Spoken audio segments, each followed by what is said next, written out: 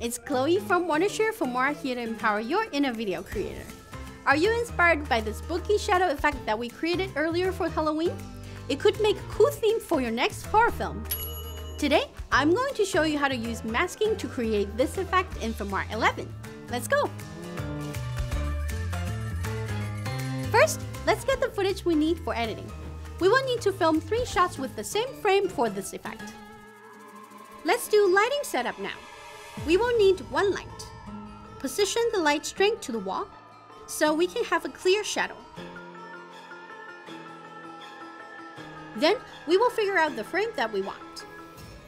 Here, I'm making sure my shadow and I are not overlapping.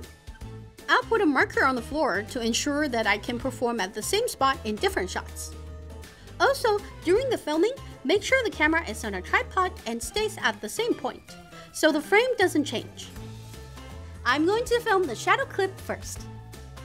I'll stand where the marker is and act like I'm texting on my phone.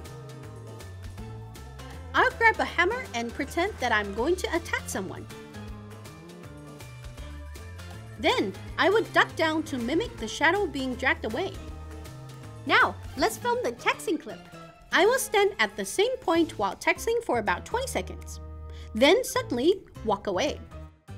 Finally, I'll need a clip that only includes the background without me in the frame. It is called a clean plate. With all the clips we need, let's go to Filmora 11 and start editing. If you haven't already downloaded Filmora 11, get started by going to filmora.wondershare.com or click the link in the description.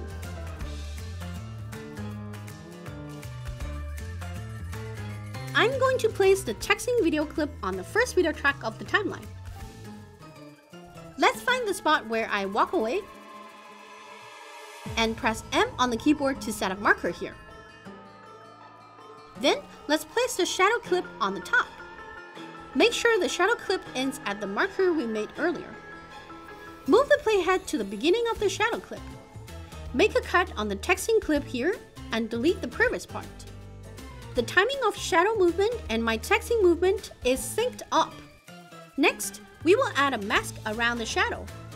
Double-click the shadow clip. Go to the Filmora setting window on the top left.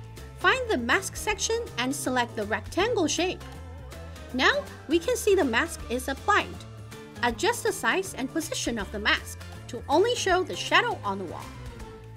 Then, adjust the blur strength to make a smooth transition on the edge. I will go to the transitions window, find dissolve, and drag and drop it at the end of the shadow clip. Adjust the length of the transition to about 5 frames. Now, when I play it back, I can see the real me and my crazy shadow are in the same frame. Although when I walk away, my real shadow pops up and messes up the effect. We can fix it easily by using the clean plate we filmed earlier to cover that part. Find the spot where I start to move. And place the clean plate clip here onto the third video track on the timeline.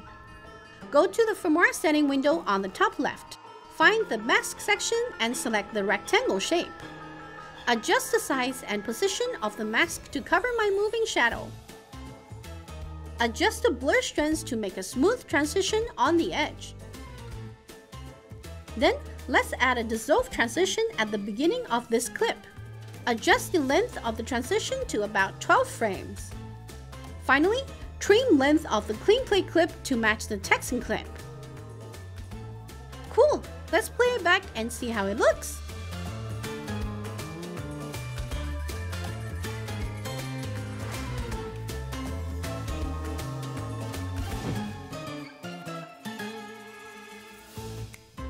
Alright, now you know how to create a spooky shadow effect in Filmora 11.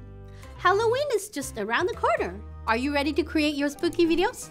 Let us know your video ideas in the comments below, or even better, drop a link to your video. Thanks for watching, and don't forget to like and subscribe for new videos on the channel.